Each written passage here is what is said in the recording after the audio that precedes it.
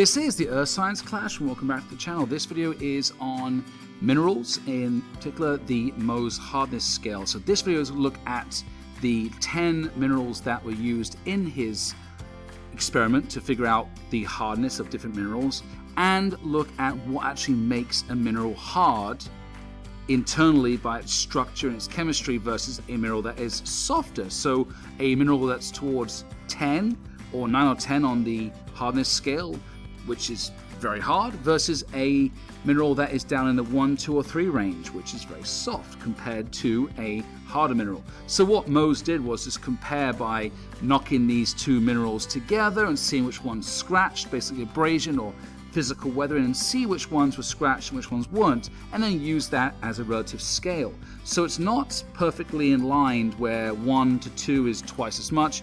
That actually diamond, number 10, is 4 times stronger or harder than the next one down on the scale, which is corundum, which is 9.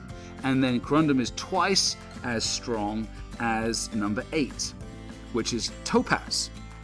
So the mineral's hardness is based on the cleavage, on the areas of weakness, and the chemical bonding, the hydrogen, the electron bonds between the atoms, and where there are areas of weakness. Now, based on fracture or cleavage and how they break and the planes they break along, but the hardness is the lattice bonding structure caused or created by the joining of the atoms and how they join, whether it's a bond that is metallic or covalent, ionic, or even a hydrogen bond. So these bonds, where the atoms connect to create the lattice, the structure, the internal structure of the mineral, that's going to create how hard a mineral is.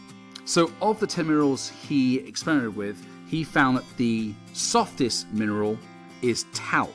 Now this is a 1 on the scale as a starting point, and the next one on the list is gypsum, which is 2.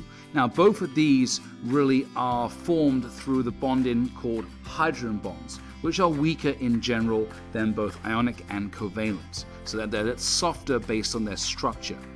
So then we get calcite, fluorite, apatite, and feldspar going up into the more harder ranges of the scale. Now these are all ionic bonding, and then we get a sharp increase, very exponential increase in hardness, going up to quartz, topaz, corundum, and finally up to diamond, which is extremely strong based on the same element and how it's bonded together and its structure.